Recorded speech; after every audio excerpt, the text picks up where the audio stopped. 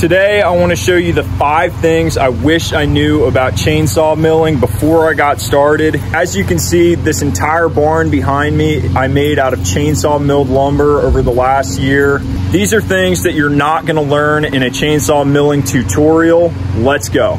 Number 1 is the power head. You need a really big power head to mill chainsaw lumber. I prefer MS 661, which I would recommend using no less than a 90cc class saw, especially if you're going to mill hardwoods, oak, ash, hickory, cherry, etc. You're going to need a really big power head to pull through those cuts, especially if you're going to mill, 36 inches wide, big rips one after another. If you're milling softwoods like spruce, pine, tulip poplar, etc., those cuts can actually be about twice as fast. So you could probably get away with a smaller power head like a 70cc class saw. That'd be a steel 461, 462, maybe even a smaller saw than that, like a 50cc class farm boss, something like that. With small softwood lumber, you could probably get away with it. However, chainsaws are air-cooled engines. So for any size saw, I would recommend letting it warm up and cool down before each cut. So I like to let my saw idle for about 1 minute before I start cutting. Once I finish a cut, I'll let it cool down the same way. Just let it idle for about 1 minute. The reason for that is it'll allow your engine to cool down and warm up properly, as opposed to just making rip after rip after rip. So I have a friend who manages a chainsaw repair shop, and he hates chainsaw mills because he says guys are constantly burning out their saws. They'll bring in these chainsaws that they think they can just rip after rip after rip all day long. And in reality, these are small engines that are not really made for this. So if you're gonna mill with a chainsaw, you have to take care of your saw, let it warm up and cool down. Number 2 is cost. If you think that you can mill chainsaw lumber, you see a mill for 200 bucks online. In reality, it's quite more than that. To buy a chainsaw that is capable of chainsaw milling, you're gonna need to pay a lot more than that. The 661 is about $1,700. I know there are clones and other alternative saws. I don't have any experience with the Holzforma, Farmer Tech, the blue saws, but if you do, let me know in the comments what your experience with that is. I don't have any experience with those saws. Other costs, you're gonna need a respirator, being that when you're milling, you have your face directly in the exhaust of the chainsaw the entire cut.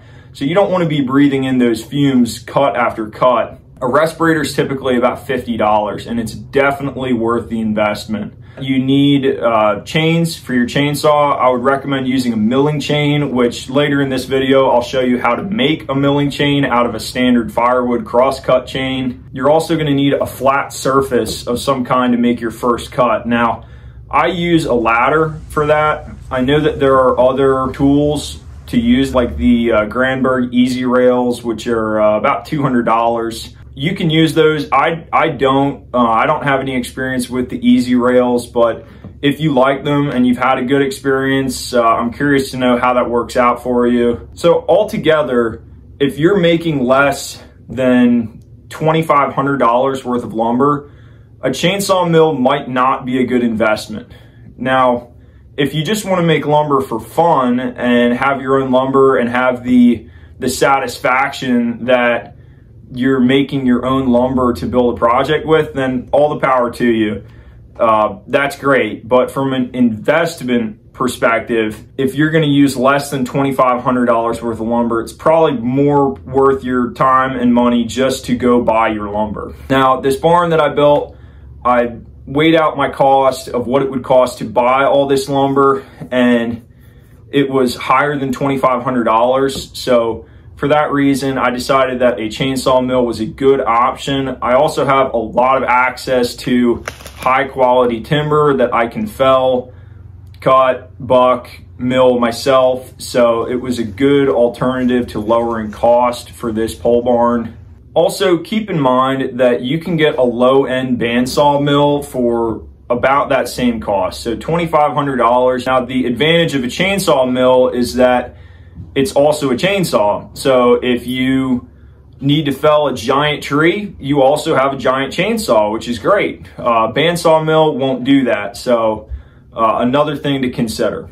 My third point is the first cut. So the general rule of thumb with chainsaw milling is you should measure twice, cut once. And what I mean by that is all of your lumber after your first cut will be based off of the exactness of cut number 1. So make sure that you take your time when setting up the first cut. Make the first cut so it doesn't have a twist in it, it doesn't have a dip in it, and then the rest of your lumber will be cleaned. The way I like to set up my first cut is by plunge cutting through the face of the log twice, so that way I can get through a piece of 1/2-inch metal bar stock. Then I put a piece of rebar through the bottom rung of the ladder. Lastly, I tie together the bar stock and the rebar using light gauge rope. The advantage of using this method is that you can slide the ladder to extend, so you can make the cut as long as you want. This is actually how I made the longest board ever made on YouTube, which was originally 57 foot 6 inches. My fourth point is that chainsaw lumber has a reputation for being low quality lumber. That is not true. If you take your time and measure twice to cut once, you can make beautiful lumber with a chainsaw, especially if you're using a proper milling chain that doesn't leave a nasty kerf on it. You can mill with a crosscut chain that has a 30-35 degree angle on the teeth, but you're going to get uglier looking lumber that has more of a heavy kerf to it. I like to make my milling chains to 10 degrees. So this is a milling chain that incorporates 2 scoring teeth. I just removed the red portion with an angle grinder to make the teeth half as thick. Then are 2 clearing teeth, which are all filed to 10 degrees, made from a standard cross-cut firewood chain. Also, I would recommend making your lumber dimensional as opposed to nominal. Now, if you're not familiar with this term, the chart on the left here describes this. So the advantage of milling dimensional is that all of your rafter hangers, post stands, etc. are all made for dimensional sized lumber. You'd be hard pressed to find these for anything that's nominal. My last point, number 5, is that keep in mind chainsaw milling is a slow and tedious process. If you think that it's going to be quick and you want to make a ton of lumber rapidly, then buy a bandsaw mill. Chainsaw milling is slow, being that you've got a pretty heavy kerf that you pull through the log, as opposed to a bandsaw mill, which has a tiny little kerf. Like for instance, a 661 is only 7 some horsepower, so half the horsepower of a bandsaw mill with twice as big of a kerf, that's going to result in a much slower cut. The chainsaw mill can be a great option if you have time. It can be a great way to make beautiful lumber at a very low cost. You just need to get past that first upfront cost, and then after that you can make very low cost lumber for a very long time.